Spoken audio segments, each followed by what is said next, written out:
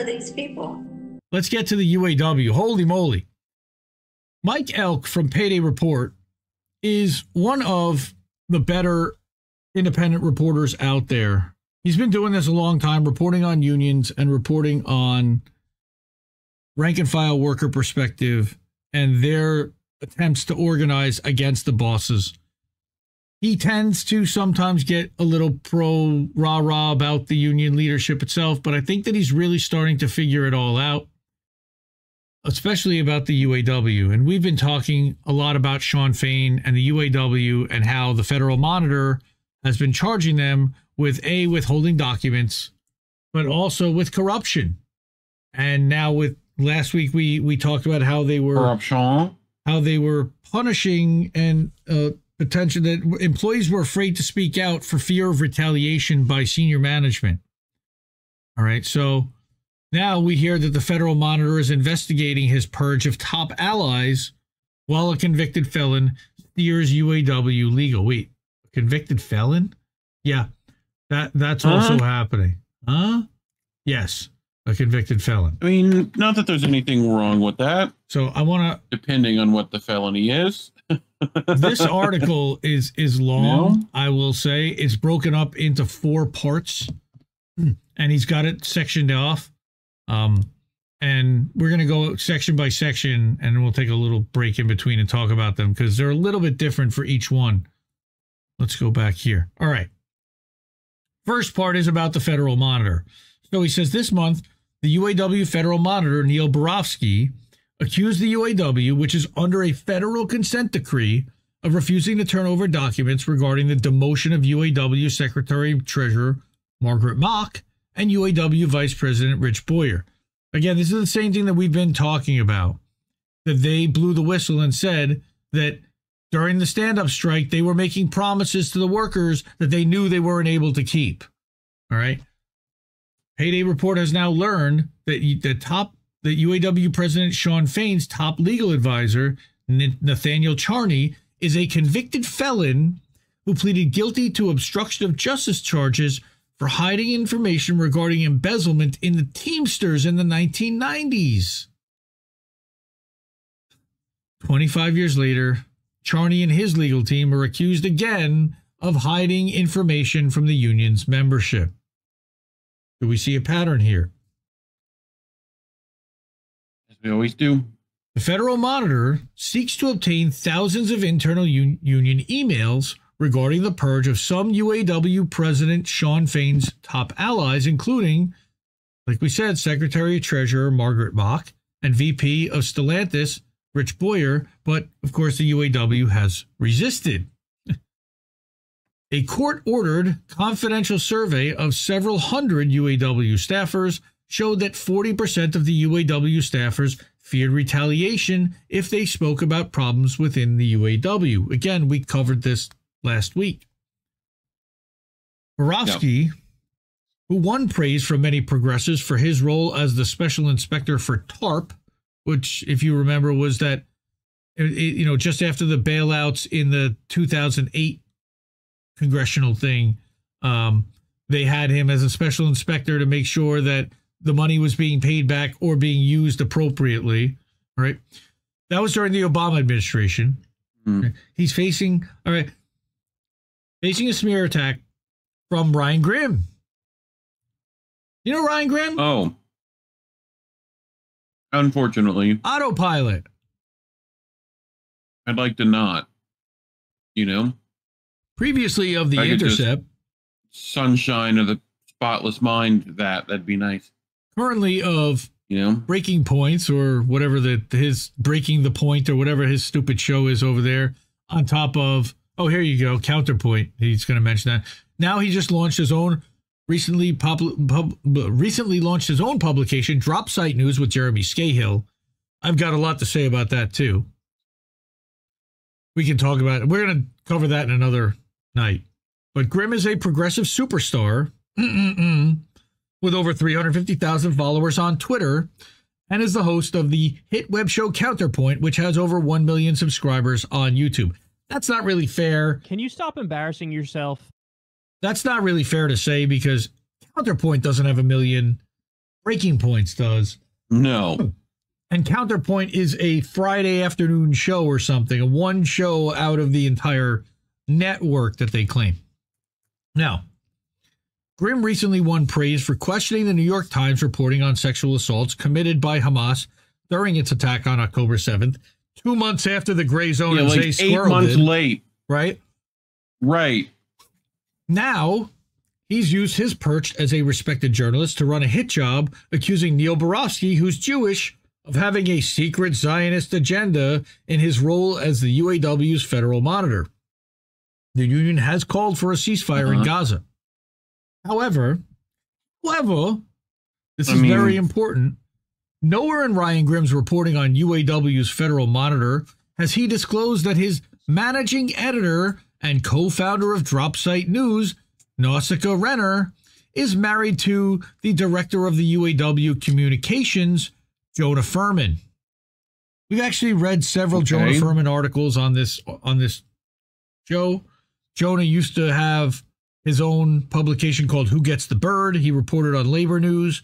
He reported for labor news, literally. And then he got hired by Teamsters for a Democratic Union, I believe. And he started pushing Teamster propaganda. And he sold the shitty UPS deal for the Teamsters to their membership on the quote-unquote left, claiming that it was a win. We debunked all of that crap in real time. Let me continue. Furman controls the UAW's multi-million-dollar media budget, and is a powerful figure within the labor movement. He's given work to scores of progressive videographers and communicators and used the power of the UAW's vast social media space to make the work of their preferred journalists go viral. He's never done that for us, I can tell you right now. Now, through interviews with UAW members, legal experts, and a review of legal documents, Payday reporters learned that Grimm's reporting, based on one anonymous source, is not accurate. Go figure. In our 16-month-long investigation, Payday Report has discovered a troubling and well-documented pattern of intimidation and retaliation against those who speak up against misconduct in the UAW. I don't think that's any surprise to us. All right? Unbelievable. At a time when the UAW is taking a major setback following the defeat of the union drive at the Mercedes plant in Alabama, this expose by Payday Report raises troubling questions about the dysfunctionality and abuse of employees within the UAW by the Fain administration. Remember, these mostly are employees of the big three. They're not even employees necessarily of just the UAW. He says, in quote, in the words of union employees, that internal audit reported to be representative of this cohort, the union needs to end the toxic idea that fear is a motivator, correct the retaliation, and remove the culture of fear of retribution at the union. And that's what Borofsky wrote himself. Okay, he's a federal monitor, and he's there. And look, the Biden administration is tongue bathing, having a big tongue kiss right now with the UAW leadership. We know this. They're totally in bed with Shawn Fain.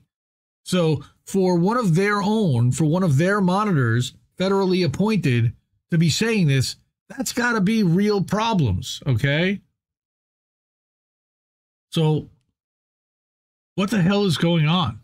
But we knew that he had purged 3 top quote-unquote allies that had flipped on him, all right, because they had seen what he was doing corruption-wise, Shawn Fain, and they were trying to let the membership know. All right. So yep. let me. I'm sure they got rewarded for their courage. Yeah, let me stop there. Yeah, because everyone says they can't stand Ryan Grimm. Hi, Heidi Benner. Good to see you. Yep. He didn't get a Grimm job yet, but we're going to get one.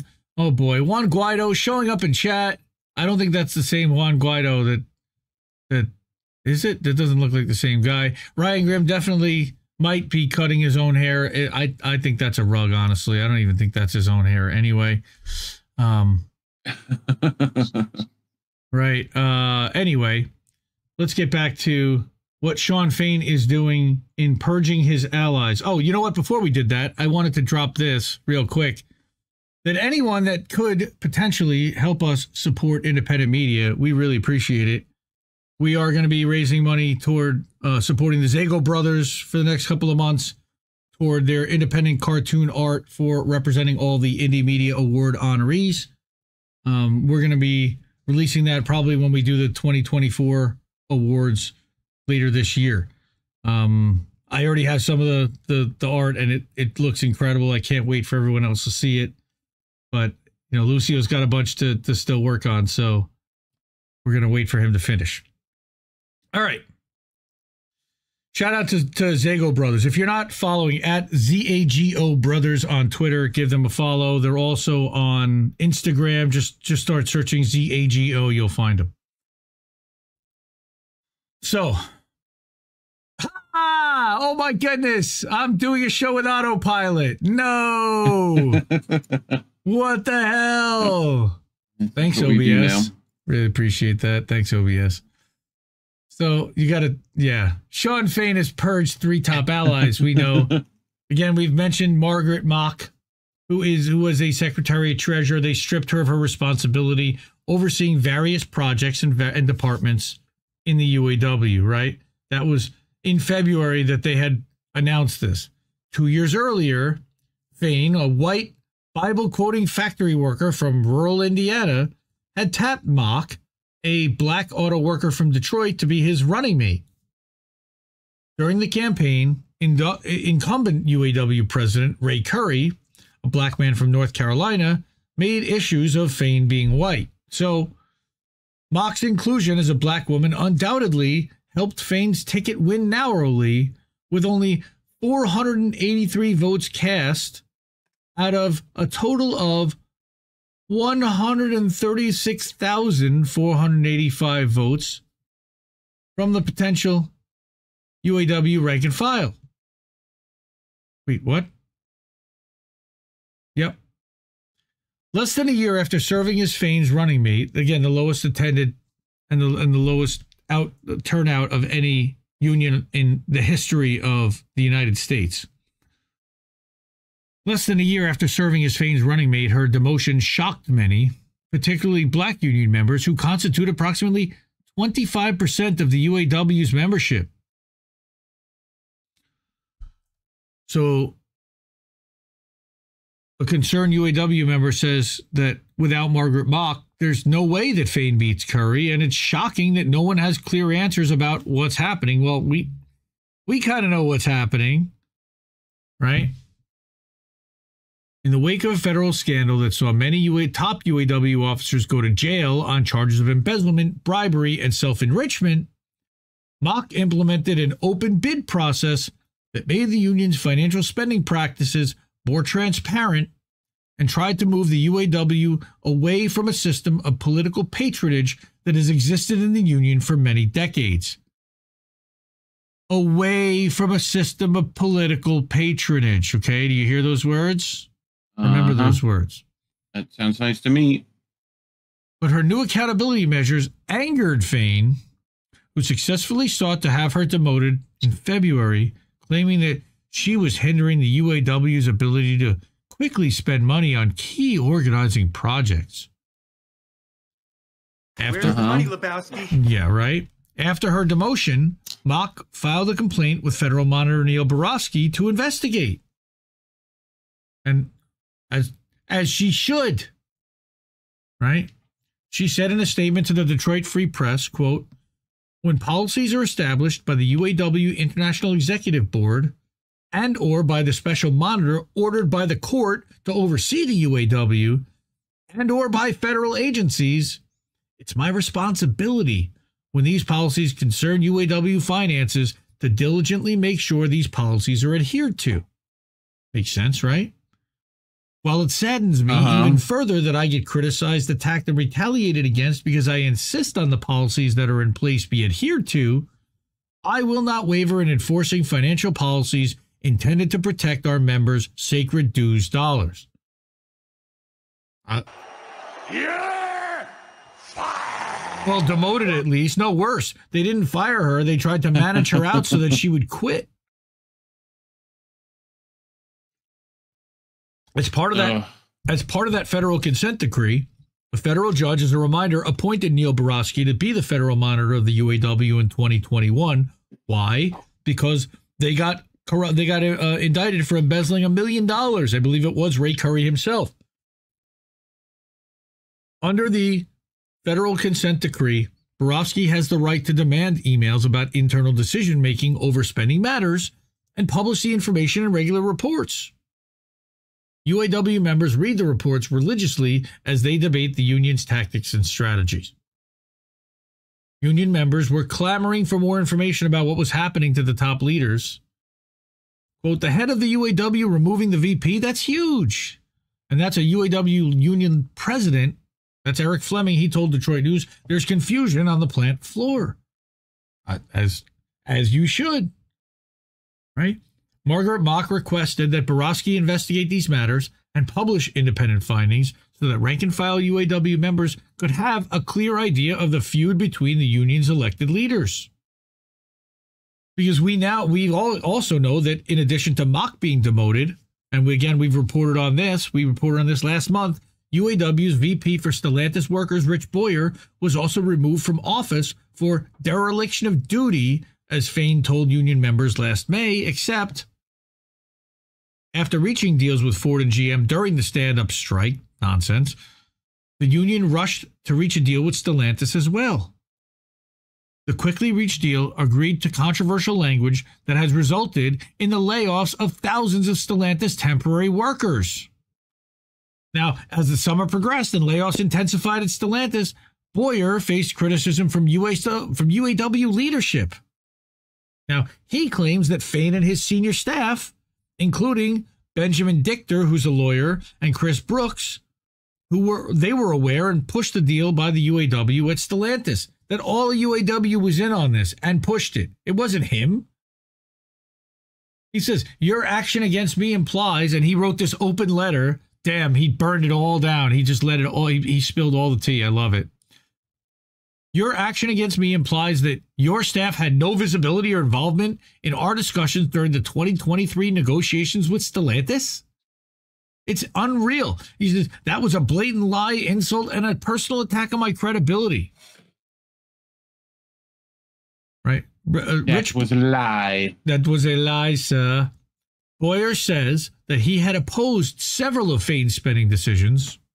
Right? In particular, he had opposed his attempt to give his romantic partner and her sister an enhanced early retirement as part of their leaving the joint UAW Chrysler National Training Center. Bro, enhanced early retirement is like what you can get prescribed in Canada.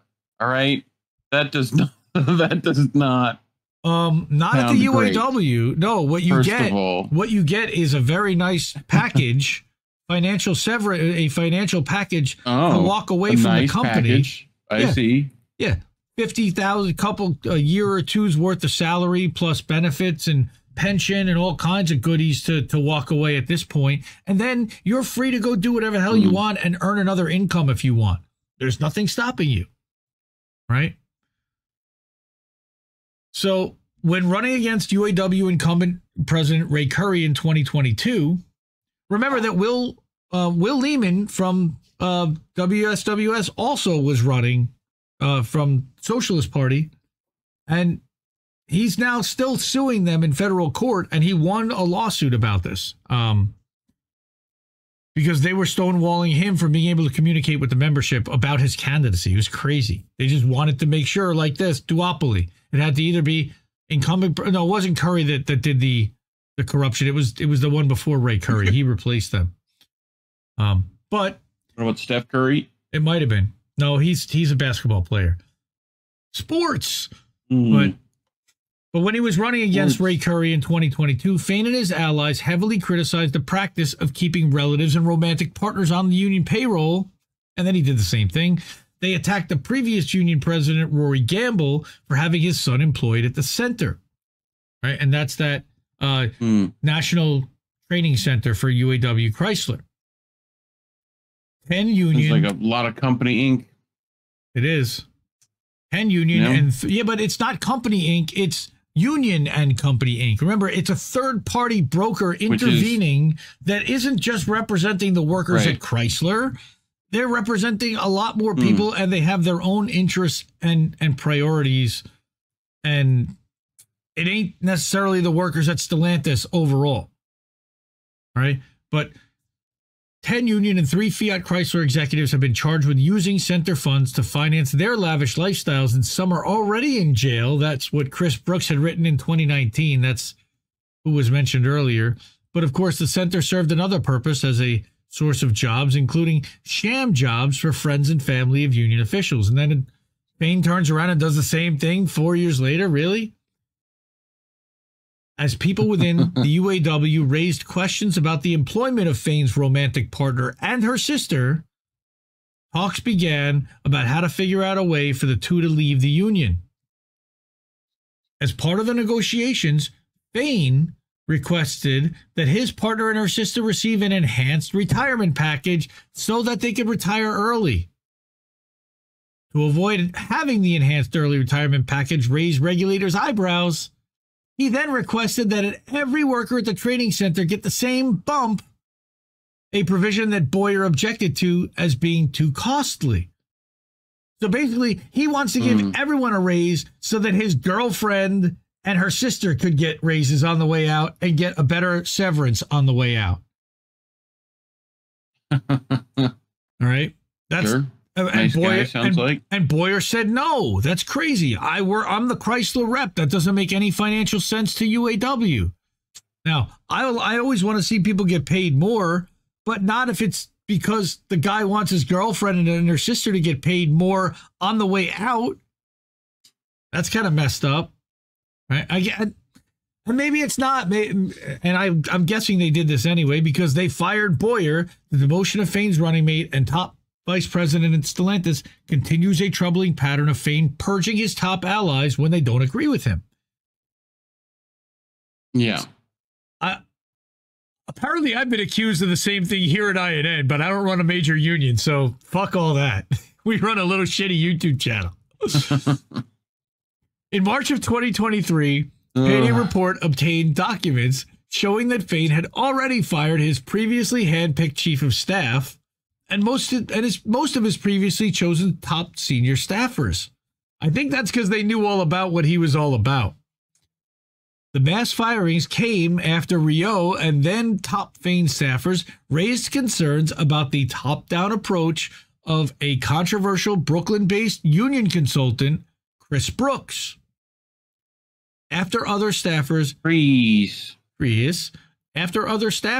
raised similar concerns, Fain also fired several top allies, and I'm not going to name them because there's like 5 of them, but later Susan Pratt, another one, a 6th, chose to resign in solidarity with them. Rio addressed concerns regarding the dismissal of Fain's previously selected senior leadership team and its implication for the UAW reform movement in a 5-page memo written February 22nd after his dismissal last year. And there was a story in Payday Report last year about that. And Mike covered that. That's what he was trying to say, because Mike's good. All right. Fain's senior top staffers had expressed their concern about naming an inexperienced, white, social media savvy former labor writer to a top leadership position within the very racially diverse UAW. Feels, man. Vibes and feels. The union's previous incumbent president, Ray Curry, is also a 58-year-old black man from North Carolina. I don't know why race really... Right. Not that there's anything, I don't know why race is playing into this at all, but I'm guessing that Mike's going to get to that. Payday Report obtained a 5-page memo in which Rio voiced similar concerns that Brooks, a longtime Brooklyn-based union consultant, routinely downplayed and short-shrifted the perspectives of black workers. That's why. Furthermore, the group of close Fain allies expressed deep concerns that Brooks, who Fain has chosen as his right-hand man despite never having worked for the UAW or been a member of a UAW bargaining unit, operated in a style that could severely hurt the UAW reform movement. Because that's the plan, guys. In June of 2020, Brooks drew heavy criticism when he dismissed the possibility that Black Lives Matter was inspiring a massive upsurge of strike activities in the early stages of the pandemic. I think it might have been the pandemic, too. It wasn't just BLM. Which they should have been doing. 100%. Like, I like how they're like, oh, God, we can't have more strikes. You're a union. People want to do it. Do it. Well, no, nobody wants to not work and earn money and earn $500 a week strike pay, but they want to hold the bosses accountable and earn saying more. That yes, they're voting. The activity was like people were wanting to do that. Yep. You know, like they saw what was happening in the streets already. They're like, we can do that. You know, sure. You're already losing a lot of work from pandemic. Like, you know. Well, as he says, I just find it crazy that that was like a sticking point for them. Yes, it is. It is crazy. Brooks's comments led many black leaders to criticize him as racially tone deaf for saying that. Again, saying that Black Lives Matter was dismissing the possibility that BLM was inspiring an upsurge of strike activity. Right. So he said, my concerns and the concerns shared by the team members listed above are that Chris has assumed a role in the transition and in your future administration that he does not possess the experience or personal maturity to carry out. You're talking about representing hundreds of thousands of workers nationwide, right? In a short time, his lack of transparency, his need for control over departmental discussions, that's weird micromanagement, his need to control access to you, and his apparent lack of ability to work in a real collaborative manner became apparent.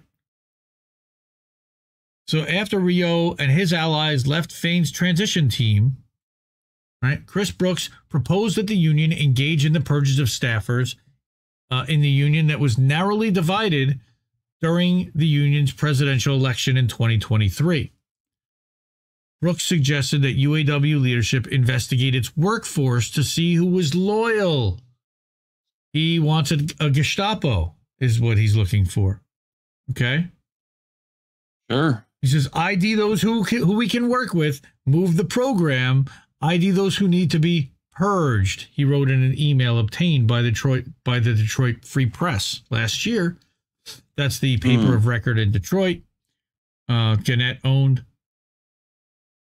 The demotion of the UAW's black secretary-treasurer, Margaret Mock, brought again back to the surface a feeling of uneasiness among union members, particularly black union members, because in court documents, Borowski is now charging the UAW with failing to turn over information about Fain's purge of his allies. Did somebody say some racist shit in those emails and they don't want to turn them over to a federal monitor? Could that possibly be happening here? Tired of hearing about your damn emails. Again, Neil, we're going to hear from Neil Borowski again. In court documents last month, as of the date of this report, we said more than 3 months after a monitor's initial document request, the union has produced a very small portion, only 2,600, of the current potentially relevant pool of approximately 116,000 intentionally, and with more than 80% of those documents only produced days before the issuance of this report. There has been a similar lack of production for the monitor's embezzlement investigation into one of the union's regional directors. What? Yes, they're stonewalling all over the place. Because what happened? The union has justified its delays by advancing arguments that the decisions regarding Mock's demotion were privileged information. It's classified. I can't tell you. That's privileged. Steeped in privilege, right? However, Both the Justice Department, which is overseeing the consent decree of the UAW, and the Federal Monitor have rejected this argument. So they've already been ordered to do this, and yet they're just not. If access is given to the documents, it could hurt Fain politically within the union, giving the Fain administration a motive to conceal them. Yes. All right. Borowski's Federal Monitor reports paint a troubling picture within the UAW of union staffers and leaders frustrated by Fain's quest to consolidate his power base and purge union leaders that he sees as, again, disloyal. Again, these are people that call Trump authoritarian. They call Trump a Hitler dictator. Listen to what's going on here. Anyone that has any type of dissenting opinion is purged. You see, we're a family here. Yeah. You got to be loyal to the family. Crazy. Forget about it. A recent culture assessment conducted by the union's internal audit function uncovered remnants of that culture still at the union.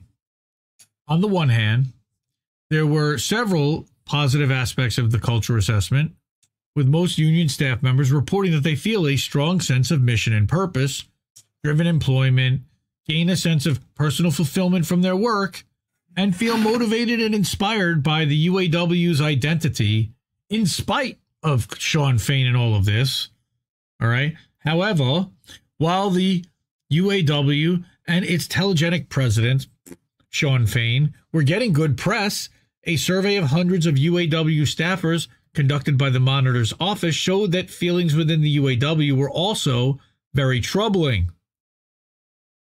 And he says, based on hundreds of anonymous survey responses, the culture assessment also found divisions and silos within the union that are negatively impacting the union's culture. For example, the survey revealed that a concerning number of union personnel continued to fear retaliation if they were to report misconduct, and that many harbor the same kinds of concerns that were present at the start of the monitorship. Start of the monitorship being 2019, I believe. Borowski's 124-page report was sent to the UAW's 300,000 members and widely read. For many union members, it raised deep questions about Fain's purge within the UAW.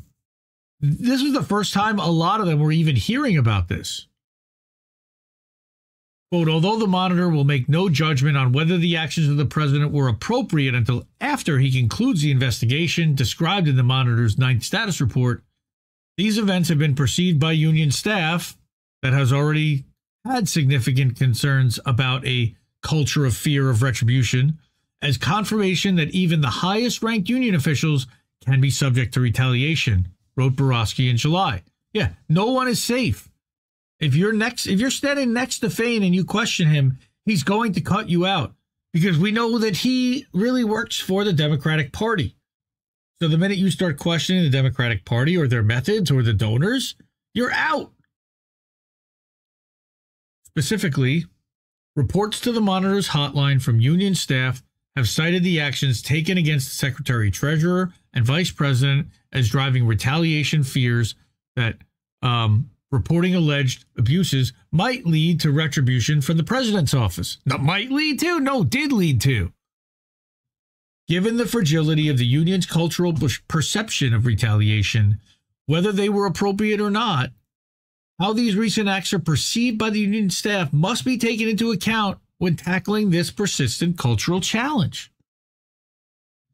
One longtime UAW leader joked with me that Fain was like Walter Reuther, both in a good and bad way. You got to remember that Reuther purged a lot of people. I don't know who Walter Reuther is. People who don't know who is Walter Reuther? I don't know. So okay. I'm guessing that he was an old UAW person. I'll do a Google. Yes, please look that up for me. Confidential data from surveys. R-E-U-T-H-E-R. R-E-U-T-H-E-R. American Civil Rights Activists. Aha. Okay. organized labor and civil rights activists who put the United Automobile Workers into one of the most progressive labor unions in America. He was a former UAW union head. That's what I figured. Yeah.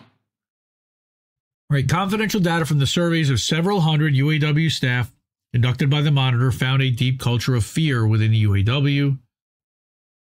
Again, in the words of union employees, that internal audit reported to be representative of this cohort, the union needs to end the toxic idea that fear is a motivator, correct the retaliation, and remove the culture of fear and retribution at the union, wrote Borowski last month in that report. And that's federally publicly available. That was written for us. We paid for that as Americans. Mm. The data gathered during the survey underscores the widespread nature of the concerns of these staff members. For example, of the approximately 100 union staff who reported that they witnessed unethical behavior or misconduct, we again covered this last week, during that 12 months, over 30% said they didn't report it, and all survey participants were asked why they didn't report it, and 40% of them said they declined to report it out of fear of retaliation. Calls to the Monitor's hotline have independently and repeatedly echoed the same concerns. Like, he's not making it up. This is happening systemically and frequently and across the board. Borowski had written that both Fain's secretary-treasurer and vice president for Stellantis complained that they were removed from their assignments within the union because they wouldn't go along with spending requests from the UAW. Spending requests being the raises for Fain's girlfriend and her sister, which then would take into effect not just for them, but for everyone that had that title, which would have been a lot more money. The demotions had a chilling effect on the debate within the union. That specifically reports to the Monitor's hotline from union staff have cited the actions taken against Secretary Treasurer and VP as driving retaliation fears that reporting alleged abuses might lead to retribution from the president's office, because he'll figure out where it came from. He says, given the fragility of the union's cultural perception of retaliation, whether they were appropriate or not, how these recent acts were perceived by the union staff must be taken into account, like we said, when tackling this persistent cultural challenge. I think I read that before. All right. There's a lot more to this, too. And this is, like I said, Mike goes deep on this one, and he talks a lot about several different problems that all stem from one specific guy, Shawn Fain. Now, they rigged, I'll be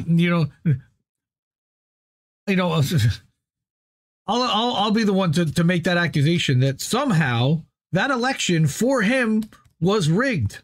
They didn't send out the ballots to anyone. It was the first time the entire UAW membership, not just the Barnes and the captains, were given the ability to vote at the union. All right. And they didn't let anybody know, and they didn't tell anyone who was running. Again, 483 votes, 133,000 members. And I think there's even more than that. This is the most election of our lifetime. Well, they love appointing candidates. That's what the Democrats do, right? How is this different from an insurance company? You're right, Anna. They pay in their dues, not insurance, in case shit. In case shit happens, right? Uh-huh. Yeah. I'm sorry. Yes. So the United Auto Workers, UAW is the United Auto Workers. They're the ones that work for all the car companies. But UAW also has a lot of other union members that are not working for the for one of the big three auto workers. They actually just recently unionized a plant in, was it for Audi or for Volkswagen? They just won one for Volkswagen in Tennessee, and they lost one for Mercedes in Alabama. But there was a little bit of monkey business there too. CBC voter, good to see you. All right, Team Orca, I used to be a statistician of sorts. The amount of employer on employee violence is significantly higher than you would think. You bet. All right. Well, thank you. I appreciate that, Anna. If our channel was, well, we do have a shitty little, it's not a shitty little channel, but it's a little channel nonetheless. Nobody's worried about our little channel. Was really what I meant to say. But senior leadership was a toddler. He still is a toddler right now. Ghost Starter's breaking news that Bezalel Smotrich orders the confiscation of 100 million shekels from the Palestinian Authority to compensate the Israeli families of those killed in the operation on October 7th. Ugh. Oh, boy. What a fucking... Okay.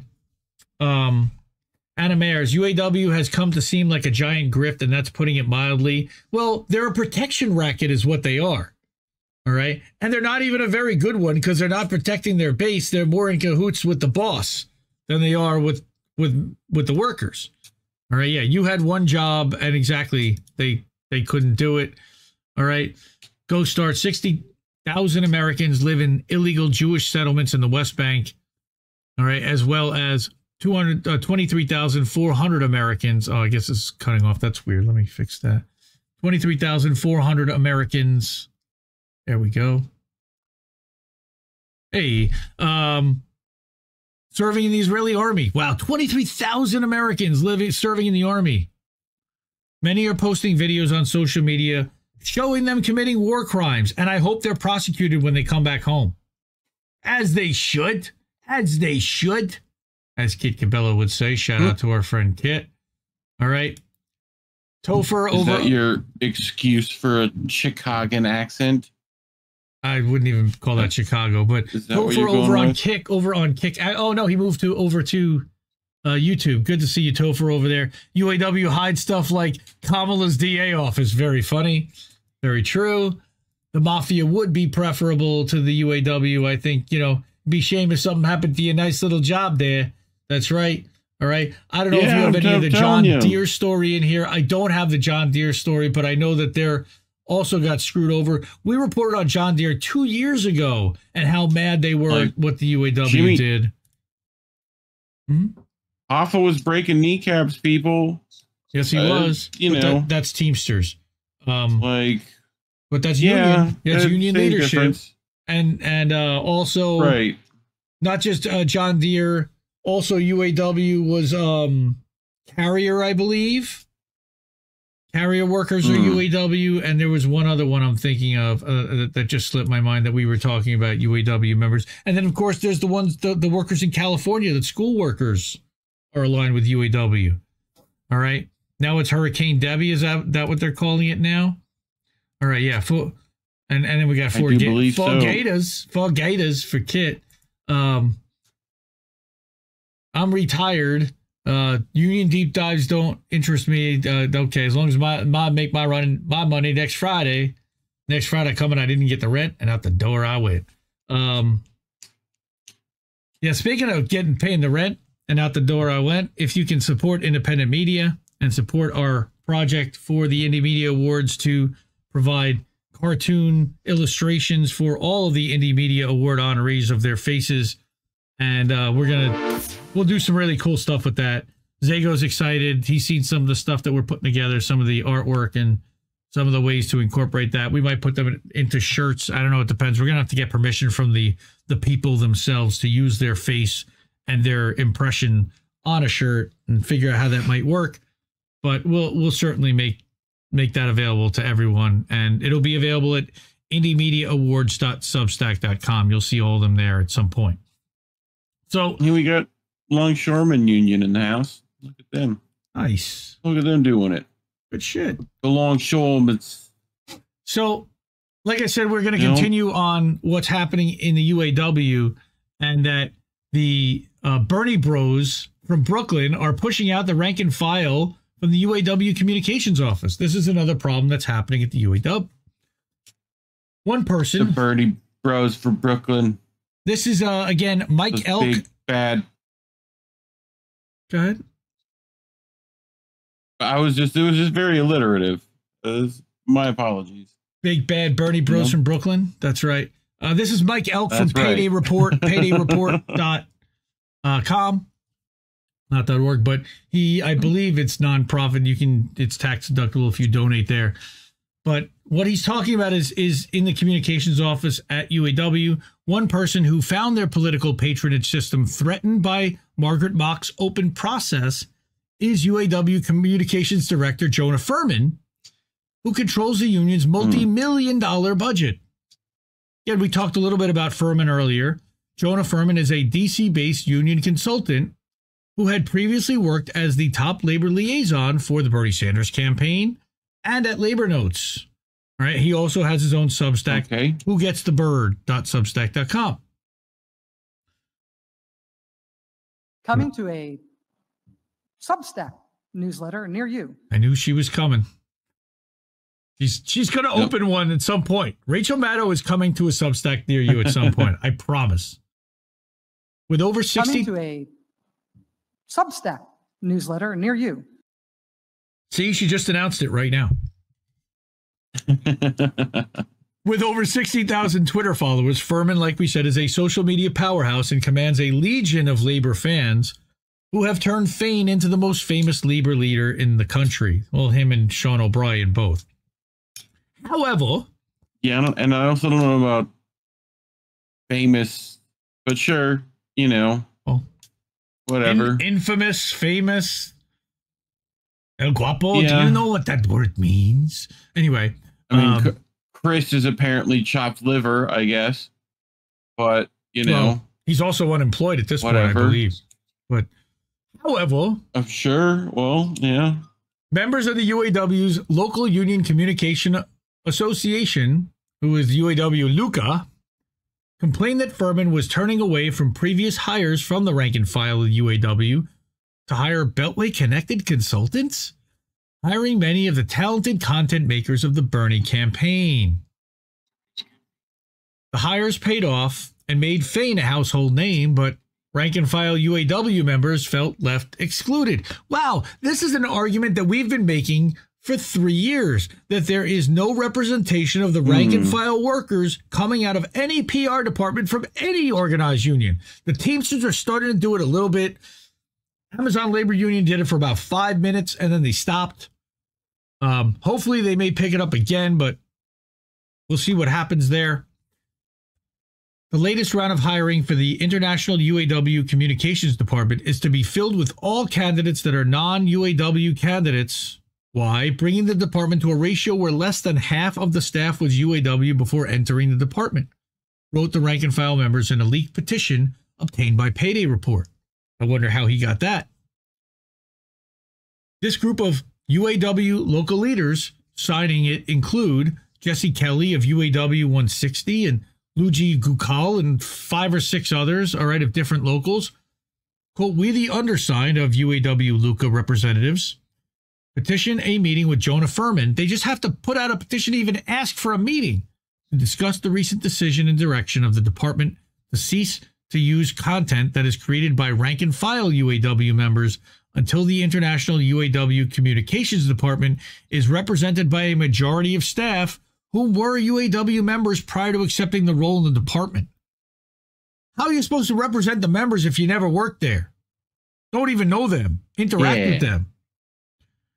With Fain facing increasing pressure from within the UAW and complaints that they lost a high-profile UAW election in Alabama over a digital media heavy and organizing light model, he has increasingly relied on Furman to work his contacts in the press. We know about this.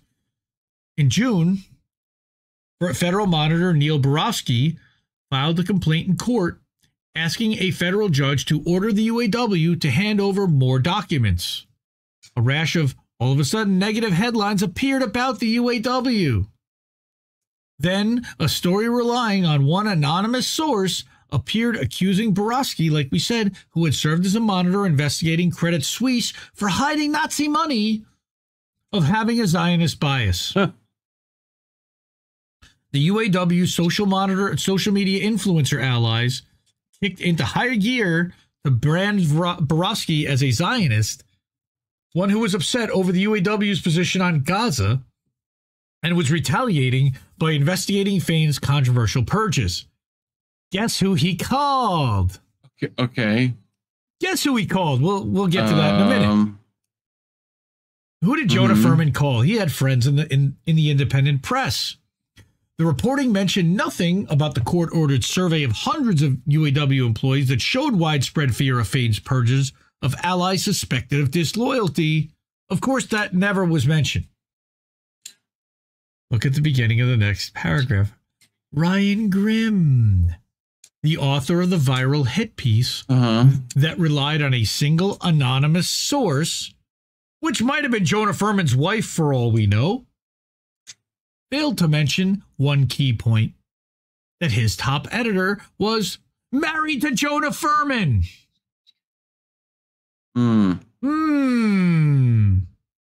That might be a conflict of interest. Slightly. It might be. Now, on top of all of that, the ADL threatens the UAW with an anti-BDS lawsuit. I love this. So, the UAW, has called for an end to the siege in Gaza. They want, they called for a ceasefire very tepidly while endorsing the Democrats and not really calling for it. But the rank and file membership certainly wants it to stop. I mean, we've certainly seen that. Even calling for it at this point. Like we've talked about this. We've had these discussions. Ceasefire is like the bare minimum half measure. Yep. Like, like it's almost like you could just say that, but they're not calling for like single Palestinian liberated state, clearly. Like, no, but definitely sure. not. Democratic, independent, non-secular return to the people that were running it before 1948 state. Because the whole thing was, that's a whole other story. Let's look into, you can look into exactly what that story is before. But anyway, getting back to the article, that the ADL threatened the UAW with an anti-BDS lawsuit. Wait, what? Yes, well, the ADL is hysterical and crazy. Jonathan Greenblatt, we know all about the ADL and how much influence they actually have over corporate media, right? And over whole segments on it. Yes, they literally accuse everyone of what is it? Being antiseptic, right? Racism and antisepticism and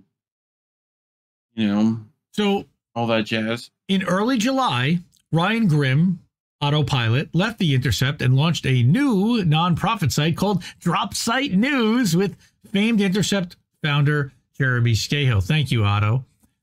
I'm now doing the show with autopilot, if everyone didn't know that's on the podcast. The site's first viral article was entitled, and they launched this thing, quote, the UAW's federal monitor twice pressured the union to back off its call for a Gaza ceasefire, then launched an investigation. That's such crap. Grimm thinks he's got a big scoop, wrote, Borowski's pursuit of Fain has less to do with concerns over union self-dealing and has more to do with the politics of Israel-Palestine. Maybe he was covering for his editor's husband? I don't know. Stop trying to hide Reef, Otto. Come on. Grimm wrote, Borowski's pursuit of Fain has less to do, like he said, with concerns over union self-dealing and more to do with the politics of Israel-Palestine. Bullshit. Bullshit, Ryan Grimm. I call bullshit. As his evidence, Autopilot presented a potential legal threat issued by Jonathan Greenblatt and the hysterical Zionist ADL against the UAW's Local 7092 at NYU and the New School. Remember, we covered that. UAW activists at the schools had been calling for BDS against Israel for the ongoing campaign of genocide that Israel has pursued in Gaza. Mike Elk is also Jewish, by the way. Thank goodness. For the Jews like us that stand up and stand against what's going on there. As he says, New York State's first in the nation anti-BDS law requires state and local governments to divest from any group engaged in BDS calls. That's insane. I think Texas did that too, and same with Georgia. But I think it got overturned in Georgia. I remember that Abby Martin famously fought it and took it to federal court in Georgia and won. With the UAW representing public and graduate employees at public universities, the state could be forced to divest from the UAW's pension and retirement funds, or possibly even not provide dues checkoff for the union. New York state law has allowed the state to strip unions of dues checkoff if they violate state law. It'd be a little difficult to collect money. Having been sent a serious legal threat, Borowski informed UAW President Shawn Fain of the threat in December and forwarded the letter from the ADL to the IEB, that's the International Executive Board. Quote, although this issue is outside of the monitor's jurisdiction, we thought it was important to forward the message to the IEB given the serious concerns raised here. He's not telling them they have to do this. He's saying that they should act. He's not telling them what to do. He's saying now, he did say what his opinion was, but he asserts that it's his opinion. He says, for what it's worth, as I previously shared with Shawn, similar concerns were raised directly to me shortly after the IEB issued its own ceasefire statement. But it doesn't necessarily say that he has a problem with it. In an IEB meeting attended by top UAW officials, Borowski again brought up the legal letter from the ADL. Later, one of the UAW's attorneys objected to Borowski informing the UAW of the threat from the ADL. Wait, what? Why? Yep. Again, we're going to talk about who that was, while the 58-year-old veteran labor lawyer Nathaniel Carney, it's kind of funny, a felon convicted of conspiracy for obstruction of justice within the Teamsters in the 90s, he's played a key role in the legal department. While he has played one, it was the much younger 36-year-old Jewish attorney Benjamin Dichter who sent a letter to Borowski. So basically, he's also a Zionist who got triggered. All right? That's what's going on here. You've got a Jewish attorney that's part of the UAW that doesn't like what's going on.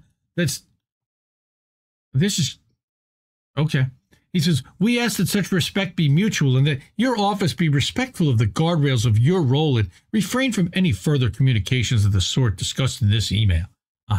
He's just trying to stonewall the guy. After Dichter's email, Borowski never mentioned the letter that he received from the ADL, so it worked. All right, but here's my favorite part, and the reason why I brought this tonight. We all know Ryan Grimm very well. We all know that Ryan Grimm has tried to play both sides of the fence when it comes to quote-unquote being a lefty or a progressive. He calls himself one while he fillets billionaires and works for multiple of them simultaneously. I want to mention that he's already said that, and they announced at The Intercept that they would be funding and supporting Ryan Grimm and Jeremy Scahill in their new effort called Drop Site News. So basically, they're rebranding the Intercept on Substack and called it Drop Site News. And ooh, it's a whole new big thing.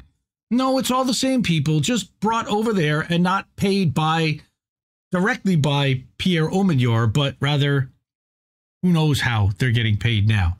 But they're still going to keep doing it. And by the way, they're still getting fed scoops. Who the hell leaves a big publications like that and gets more scoops than they had when they were there? Otto?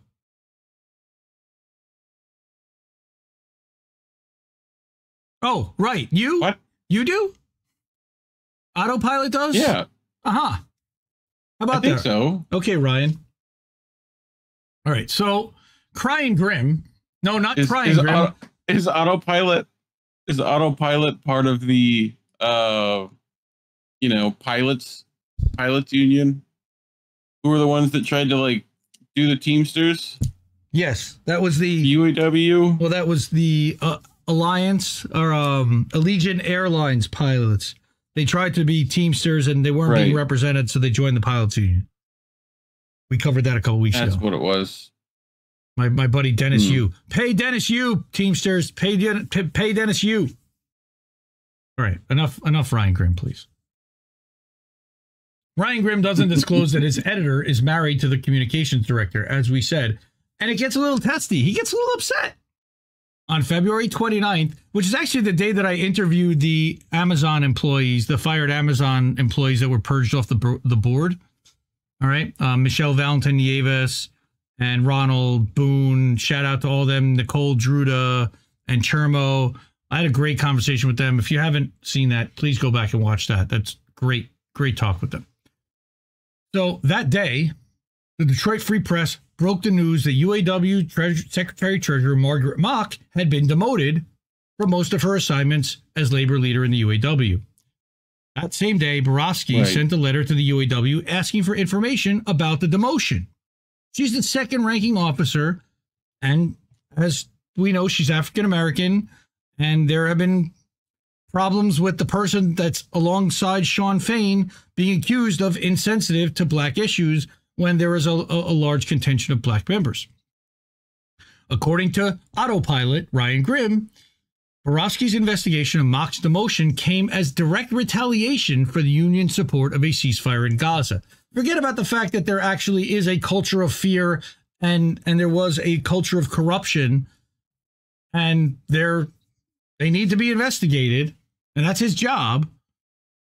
His article said that on February 29th, just 6 days after, Borowski sent a sweeping demand for documents saying he was opening an investigation into Fain and a dispute Fain had with the Secretary-Treasurer.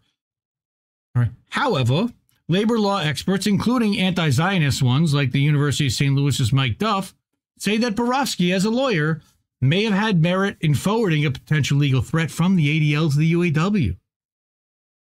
All of them said, I think forwarding a letter from the ADL out of concern that the union risked violating the anti-BDS law, leaving questions of constitutionality to one side, arguably fell within the monitor's legal ethical duty. Because if they weren't going to get funded by the New York State, don't say duty. I knew you were going to do that. You're a child. But because if they don't yes, I am. If they don't get paid out by the state, if the state revokes their financial ability to raise money and to charge dues because of this thing, he's certainly within his responsibility to let them know. All right? Because, all right, some within the UAW have been pushing for the union to support BDS. However, concerns about legal and financial consequences have led to UAW International Executive Board members voting down BDS resolutions so far. If the UAW in its own international executive debates is worried about the legal and financial consequences of BDS, why would it be strange for their federal monitor to forward a legal threat from a Zionist organization known for suing critics of Zionism? It's crazy. He should. Ryan, I Need a Haircut Grimm wrote in his article that Borowski also asked for any and all emails, text messages, and instant messages sent between Fain, his top deputies, and his lawyers from February 12th through 23rd. That covers pretty much the exact time the UAW and Borowski were jockeying over the ADL's complaint about their call for a ceasefire. Again, nowhere does Grimm mention that Borowski's investigation was launched by a complaint filed by the UAW Secretary-Treasurer. He may not even have known, but he certainly never asked and never reported it. Clearly, union members would want to know why the number 2 elected union official was demoted. Again, University of St. Louis labor law professor and anti-Zionist Mike Duff says it's hard to see Grimm establish that Borowski engaged in punitive measures against the UAW. It's a pretty vague threat. I can't understand what the union was being threatened with, since the monitor could already ask for anything he wanted related to his function. The UAW, of course, did not return multiple requests for comment for this story. No surprise there. Borowski has denied ever expressing his views on Palestine. So the Monitor, we don't know if he's a Zionist or not. He's staying quiet, but the evidence against him is merely that he forwarded a letter from the ADL, a controversial group that has sometimes stretched definitions of anti-Semitism to include anti-Zionism. Not sometimes. Yes. They literally had it passed in Congress. Congress.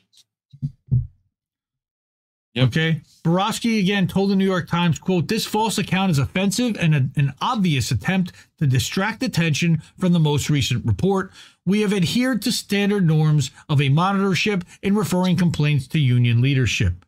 It has nothing to do with his religion, their religion, or anybody else's religion, or their stance on massacres and ethnic cleansing and genocide," even though it's gross that there are members of UAW leadership that clearly are for genocide. Yep. No evidence exists tying Borowski to Zionist groups or expressing Zionist beliefs beyond him fulfilling his legal duty to forward the lawsuit threat from the ADL. However, Fain's allies on social media have repeatedly pointed to Borowski being praised by the World Jewish Congress. Why? For his work as a federal monitor of Credit Suisse when he investigated the bank's role in hiding Nazi money stolen from the Jews. So that makes him a Zionist?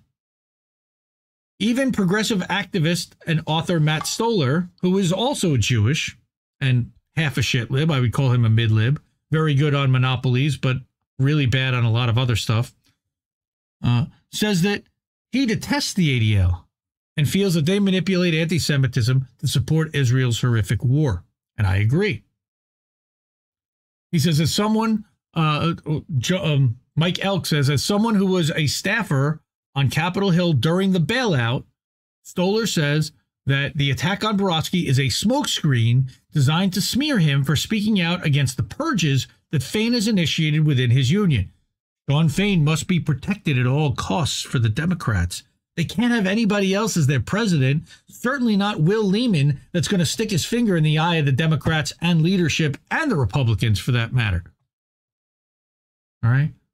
He says, I worked with him during the financial crisis. Yeah, who? I worked with him during the financial crisis, and he showed immense integrity in standing up to the biggest bank in the world, as well as a lot of corrupt people in the Obama administration, Stoller said. Borowski was heavily smeared by the Obama administration and faced threats that his role as special investigator of TARP would be defunded because he called out the big banks. He was very honest under immense pressure, and it would be hard for me, very hard for me, to imagine that he would be doing something unethical here. I've never seen him do that, and I've seen him under some pretty intense pressure. Like, what's his motivation? Afterward, Borowski published a book in 2012 titled Bailout, an Inside Account of How Washington Abandoned Main Street While Rescuing Wall Street, which is a widely read New York Times bestseller. I didn't know that. The book was a gripping account detailing how the Obama administration attempted to retaliate against him for accurately reporting on the bailout as Special Inspector General. So he's got experience with this. He said, quote, I thought that if there was ever going to be, Obama is right. I thought that if there was ever going to be a political figure that would take on the interests of Wall Street, it was going to be President Obama, and that just didn't happen. Yeah. His cabinet was literally chosen by Citigroup. It was the exact opposite of that. He had the same ideology as Secretary Tim Geithner, and frankly, the same ideology as a lot of those people who came from Wall Street. I wonder why. Come on, people. Yeah.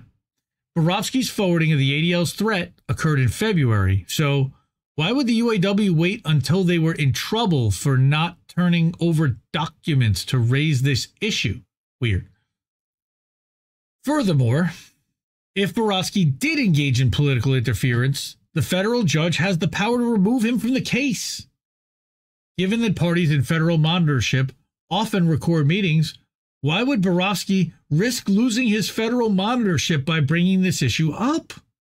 It literally makes no sense. It makes no sense.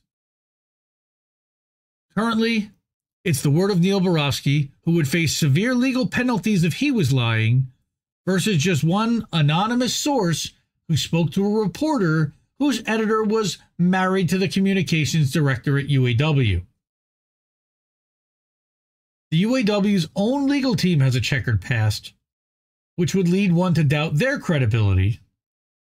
We learned about Nathaniel Charney, who was one of their top lawyers, who was responsible for helping to steer their legal strategy, again, was convicted of conspiracy to engage in obstruction of justice by another federal monitor of the Teamsters in 1998. Literally, what's happening here, he got convicted of 25 years ago. How he's allowed to do this again at the UAW, I have no idea. But Charney cooperated with federal authorities in their investigation and was able to keep his law license after an 18-month license suspension as punishment. So he took a little slap on the wrist, was able to continue practicing, and now 25 years later, he's doing it again. The younger Jewish lawyer, Benjamin Dichter, who wrote a letter complaining about Borowski's forwarding of the legal threat from the ADL, I don't know why, again, what's the problem with him forwarding a letter, is also in Borowski's crosshairs, which he should be. Borowski has asked the federal judge for Dichter's and others UAW lawyers' emails and correspondence, which Dichter, of course, has resisted. Hey, phrasing! No, that's his last name, but he's resisted because of attorney-client privilege, of course. All right? Why? Well, after taking over as counsel of the New York News Guild, Dichter faced criticism from New York Times reporters for not presenting a yearly budget of legal expenses. And we know why. Because an analysis by Payday report of Federal Department of Labor financial records in July 2021 showed that legal costs doubled in the first year after he took over as union counsel. I wonder who he paid. Maybe his own firm? In 2020 alone, the union spent over $620,000 on outside legal costs instead of hiring a much cheaper in-house counsel, nearly doubling the $335,000 spent by the New York News Guild in 2019. Even pro-union labor law experts say that kind of union spending on outside legal counsel was excessive for a union local of only 4,200 members. $600,000 for only 4,200 members? So, here's my favorite part. Payday Report asks Ryan Grimm, why didn't you reveal that your top editor was married to Jonah Furman? I don't think you understand how conflicts of interest work, said Grimm, and that it was widely known in the journalism industry. How would a rank-and-file UAW member reading Grimm's article know this unless the conflict of interest was disclosed directly within the article, a fact that may have influenced his reporting? Grimm claimed that his publication's founding editor, Renner, a founding editor, wasn't directly involved in the granular work of editing the final article. However, as the publication's founding editor, she still allowed it to be published on her site without revealing her husband was the UAW Communications Director. Grimm repeatedly refused to answer questions about whether or not he worked directly with Jonah Furman, her husband. Over a period of 3 weeks, I attempted to engage Grimm and set up an interview with him to discuss this. He refused to answer most of my questions. Still, he did threaten to sue me if I got any facts wrong about how the founding editor of his publication was married to the UAW's communications director. He says, quote, "Do not defame my editor. We'll take it seriously. If your story is fair and accurate, great, but you're on notice." What a piece of shit. And he's got that in text. That's in writing. Every journalist's background and family connections shape the way they report, and it's important that they disclose this information. He says, for 17 years as a labor reporter, I've always disclosed that my father, Gene Elk, is the retired director of the organization of the United Electrical Workers. As a Jewish union leader, he worked to pass the first BDS resolution passed by any union in the country back in 2015. Even when writing for the New York Times about how corruption in previous UAW administrations sunk a union drive at VW in Chattanooga in 2014, I revealed that my mother had been a UAW activist when she worked at VW in Western PA in the 1980s. For 11 years, I traveled back and forth to cover 3 major UAW attempts at their plant in Chattanooga because, as the son of an auto worker, I know how important it was for rank-and-file auto workers to have accurate coverage. Following the historic union victory, the UAW has had an opportunity to organize non-union plants. Still, since the victory at Chattanooga, the UAW has stumbled, losing a narrow union election at Mercedes in Alabama. With the news of Purges, news of the Purges and fear of intimidation within the UAW, one can't help but wonder if the infighting within the UAW is hurting their ability to take advantage of a historic moment to organize in the South. Because as, again, Federal Monitor Neil Borofsky repeatedly warned, a culture of retaliation within the UAW could hurt the union's ability to achieve its goals. And again, he says, if left unchecked, these issues will inevitably impede the union's efforts to create a culture of compliance. No matter how strong its architecture of policies and procedures, the union cannot detect and prevent malfeasance, financial or otherwise, if such a sizable portion of its employees fear speaking up when they see it. Divisions within the union are also having a negative impact on union morale and, if left unaddressed, could further drag down the union's pace of reform. And again, the full 124-page report can be found linked from Payday Report. PaydayReport.com. Support Mike Elk. Support independent media. Support, journalism that holds labor union bosses accountable. It's so important because they're running around acting like they're representing the people and the workers, and we know damn well that they're not. Let me also go here. Support independent media, like I said, because who else is telling you this story? Where else are they talking about this? Unless it's somewhere in a Republican district where they're trying to stick it to Shawn Fain. All right? And we're not done with Shawn Fain just yet because, man, just today. Well, actually, before that, Okay. he's already voted for, said that they're going to endorse Harris.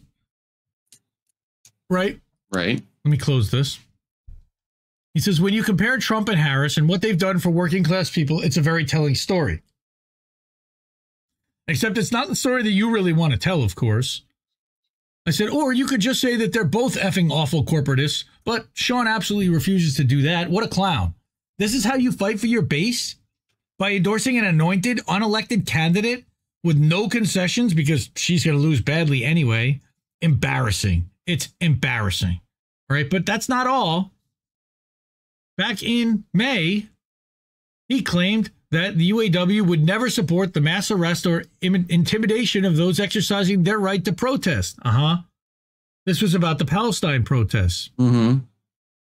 Now go vote for Joe Biden. What a clown. He's a media creation, a reformist who spoke for an entire union without asking what they thought first. I don't think he should have said free power. He shouldn't have said any of it without at least asking his union base what they wanted first and voting on it. He politicized the union, allied hard with Democrats, and alienated Republicans as if there are none among their ranks. It's gross. All right? But beyond that, this clown, stand up UAW, we don't win by playing nice with the bosses. We win by giving working class people the tools, the inspiration, and the courage to stand up for themselves. A lot of fucking nothing, you clown, you stooge. And there, I'm telling him, he's a clown. All right? He sounds as vapid as Kamala Harris herself. Then, of course, we find out Shawn tries to explain the facts behind the decision to endorse Kamala Harris for president. There are no facts. There's just your fifis, man, because you never asked the union rank and file. Here's the short summary. He sold out without letting his members vote on it. Fuck you, Shawn Fain. You're garbage. And then finally, just today, right, thank you. No, actually on Friday, I see this one. He's now recommending who he would like to see as Kamala's potential running mate. First of all, Forget the fact that he's now, after having the fewest votes of any union president in the history of the country, now endorsing someone who's literally had 0 votes from their base. It's hilarious. Welcome to the Democratic Party, folks. This is the most election of our lifetime. All right. And here's what I said. Why is he even getting involved in party politics at all? Shut up and represent your base against the bosses. What the actual fuck are you idiots doing? What the actual fuck? Yeah, thank you. Thank you, Mikhail. When you learn about Shawn Fain, what you learn about Shawn Fain and the UAW and INN, it's very telling because you don't hear about this. Nobody else wants to do this. They all want to tongue bathe him. They all want to kiss the work. They think that he represents the workers and that they're kissing the workers' ass by elevating and supporting this clown when he's knifing them in the back constantly. All right. Anna Mayers, it's like the squad pretending to hate war. The illusion people in power give a fuck about you. It's all a grift, JJ Bibbs. And where's my barbecue sauce already? Amen on that. We need to make JJ Bibbs barbecue sauce. Bad cookies. Ha! Ryan Grimm didn't disclose important information? Say it ain't so, law. Yeah, here, he says that it's widely known. Like JJ Bibbs is going to have like baked apple in it. You know? Well, yes. Definitely need some of that. Roasted or baked apple or some kind of apple thing. Yes. Yeah. Emergency orange is now Anna's favorite color for obvious reasons. Yes. Cynic again, widely known by the people whose job it is to cover it up. Yes, that's exactly in journalism. It's widely known in journalism. Yeah, but how about the people that are actually reading this that would be able to take action? They are represented. No, nah. Anna also says, I literally wrote my college senior thesis picking apart the movie A Bug's Life, and 20 years later, and we still haven't learned our lesson. Go rewatch it. It's insane. Yeah, that's a great movie. Pixar, right? No, I don't think so. Maybe. But I think Dreamcast or whatever. Possibly. Could be wrong. Yeah. I might be thinking of the other bug movie. Anna wants Granny Smith, but Jesse usually smokes out of a red apple, so that's definitely not a granny. We support independent media. We are totally user-funded. We really appreciate the people that hang out in chat. They are the people that make this network and this channel what it is. And without you guys, we don't really exist. I mean, we would do this even if it was just us. We started out just us, but man, we really need all that support that you can give us. So we really appreciate that. We got that QR code up there. We talked about this last week, but we're gonna have the Zago brothers create some cartoon art. They've gotten already about 15 Indie Media Award honorees they had done on this poster called Truth Tellers. Hey, how about that? IndieMediaAwards.substack.com. You can see the whole list. But those are the best of the best in independent media. From live streamers to journalists to outlets and video creators. We have a list with all of their links and ways to find and support them. And we're going to do something special this year. We teamed up with Zago Brothers to create cartoon illustrations of each Indie Media Award honoree and even some people to represent some of the outlets. We were trying to figure out what to do. And that's going to be a lot of fun. And so that's what the QR code and the Ko-fi is going to go towards is supporting that with Zago and paying him for his time and for his work.